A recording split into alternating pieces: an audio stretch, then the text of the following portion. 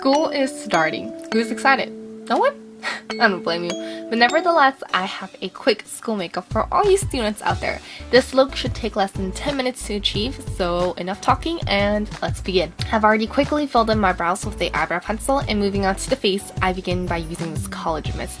This is kind of like a moisturizer, but you don't have to spend so much time blending it into your skin. I'm applying a primer to ensure that my makeup stays on the whole day, and I'm using Etude House CC Cream and Glow, and seriously, this stuff makes my foundation stay on the whole day. For face makeup, I recommend something light like a BB cream or a tinted moisturizer. I'm going to apply the makeup all over my face and making sure to blend it out really well. I'm doubling up the foundation as a concealer since I don't want to look too flawless and cakey for school. Using an eyeshadow primer, I'll be applying this stuff all over my eyes and my lower lash line as well. Again, make sure to blend it out really well. Then taking a matte bronzer, I apply this as an eyeshadow and apply this to my eyelids.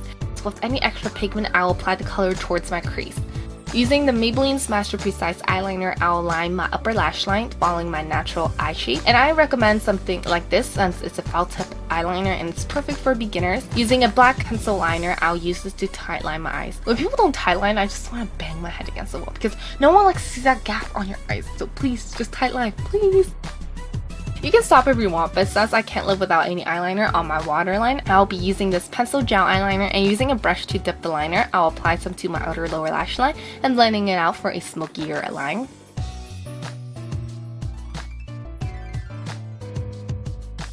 And using Lioele's Air Chiffon eyeshadow in cream pink, which is this shimmery pink, I'll apply this to my inner tear duct and my lower inner lash line for a pop of color.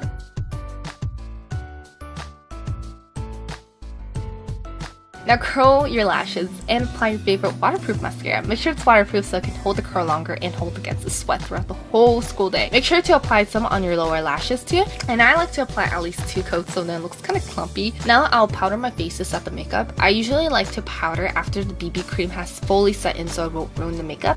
Now taking this lip tint from Benefit, I'll be applying this to my lips as it will tint my lips and keep the color on for the whole day while I talk, eat, sleep, drink, whatever I do with my lips. And doubling up the Benefit as a blush, I'll apply this to my cheekbones.